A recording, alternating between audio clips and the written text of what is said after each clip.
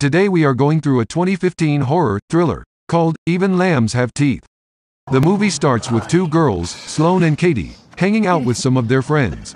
After that, Katie and Sloane arrive at Katie's home. They are planning a shopping trip to New York, but they don't have enough money for the trip. They decide to take a summer job on an organic farm. Katie's uncle, Jason, who is a detective and he lives with his girlfriend Gemma, picks them up and the girls stay for a night at his house before going to the farm. The next day, Jason drops them at a station from where they will take the bus to the farm. Jason asks them to call him daily, but Katie says that she will text him. Jason then advises her to send a code word at the end of every text which will confirm that Katie and Sloane are safe. He asks her to send him a different code word in the alphabetical order every day. Before the bus arrives, Katie and Sloane go to a nearby restaurant where Sloane uses the bathroom. After that, while Katie is at the reception, two local boys, Jed and Lucas, appear and the girls sit down with them for a chat. Sloane and Katie do not tell them their real names. The boys learn that Katie and Sloane want to go on a shopping trip. For that, they will be working at the organic farm. They offer the girls to drive them up to the farm. At first, Katie doesn't feel that it's a good idea, but Sloane convinces her and they both go with the two guys in their pickup truck.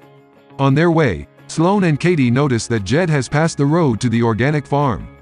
They both start feeling something fishy about them and hold each other's hand in fear. Jed tells them that the girls will soon come to know where they are going. Jed and Lucas take them to their home where their mother welcomes Katie and Sloane. She serves them her delicious homemade pies. After a short while, Sloane and Katie find that they have been drugged and they rush out of the guy's home. Their mother commands Lucas and Jed to chase the girls before they make it to the highway. Next, the girls find themselves captured in red and blue shipping containers. Jed appears with a gun and he gives them clothes. After a while, a man named Boris arrives there and inspects the two girls. He finds out that Sloane and Katie have told them their fake names. He then checks Katie's phone and notices that she used a code word, Apple, at the end of every text she has sent to her uncle. Boris uses the same code word and texts Jason, assuring that Katie and Sloane are doing fine and they are having fun. Gemma sees Katie's text on Jason's phone while working in the kitchen. Then, a sheriff named Andrew shows up with a gun and it seems that he comes to arrest Jed and Lucas. Sloane and Katie run towards him and ask him for help, but it turns out that he is also a part of their team. He laughs and tells Jed that the girls are very attractive and it is hard to choose one of the two. Jed offers him that he can take both the girls. In the next scene, Sheriff Andrews comes out of Katie's container. Sloane goes inside to check on her.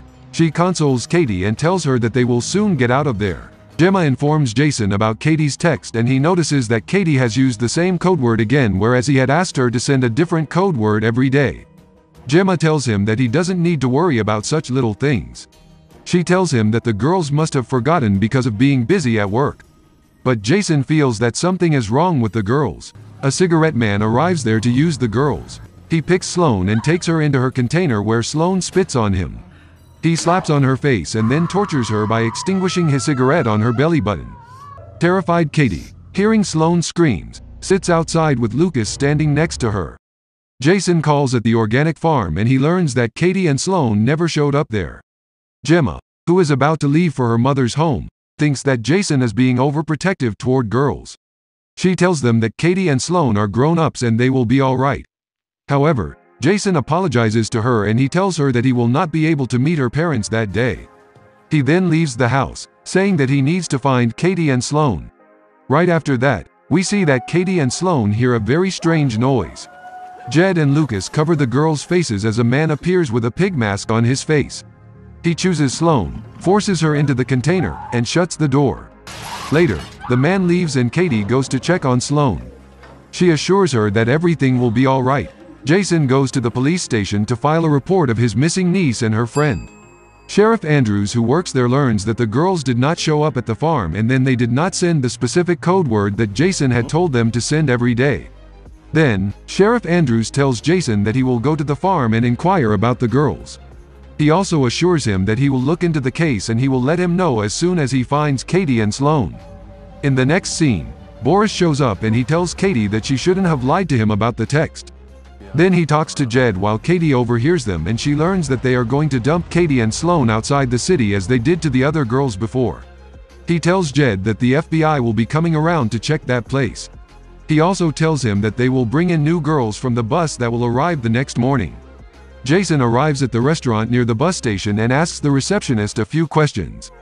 The receptionist tells him that he saw the girls with two guys and they were talking about an organic farm.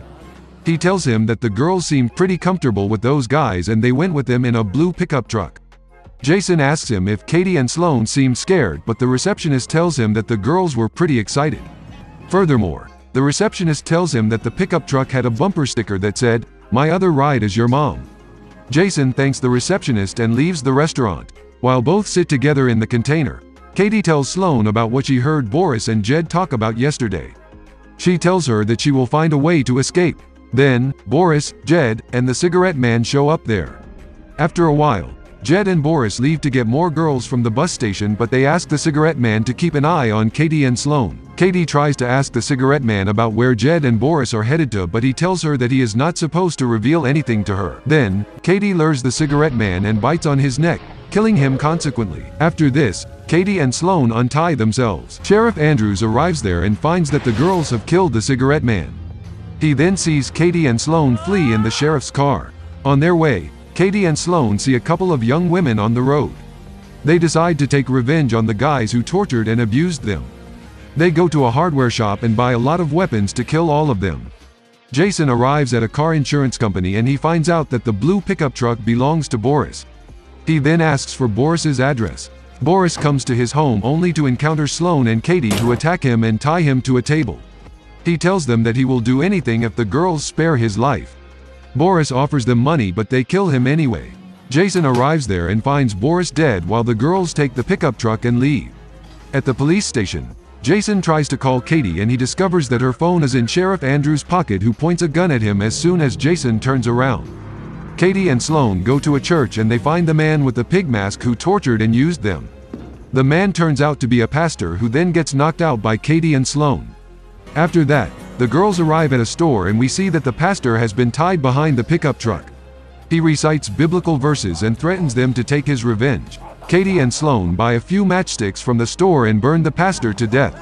In the next scene, Sheriff Andrews captures Jason in a room and he tells him that the girls will find his dead body. He turns on the music and leaves the room. Then, he brings a couple of girls, but as soon as he is about to harass them, Katie and Sloane knock him out with a baseball bat. They tie him to a chair and he tries to offer them money. The girls laugh at him and torture him with the gun. He apologizes to them, but Katie shoots him in the head and he dies. Then, Katie and Sloane leave, telling the other two girls to release Jason. Next, we see that Katie and Sloane drug Jed and Lucas's mother just the way she did to them, and then they tie her to a chair. They take her to a room where they have also tied up Jed. The mother begs the girls to let them go, but Katie and Sloane kill Jed with the baseball bat before his mother. She cries and screams as she watches them hitting her son to death with the bat. The girls tell her that those people have turned them into monsters. Then, Katie and Sloane take her to another room where she finds Lucas. The girls ask Lucas to hit his mother with the bat or else they will shoot him. Lucas doesn't do this, so Sloane shoots him in the head. Katie asks Sloane to get Lucas's fingerprints on the gun to make it seem like Lucas has committed suicide. The mother tells them that they will never get away with all this. Then she tries to lure them and she tells them the place where she has kept all her money. However, Katie picks up a cutter and kills the mother. Katie and Sloane feel very satisfied after killing their assailants. In the last scene, Jason arrives at Katie's home where Katie's mother says goodbye to Sloane and Katie as they are leaving for the airport, where we see a man advertising the organic farm, and the movie ends here. Thanks for watching, guys.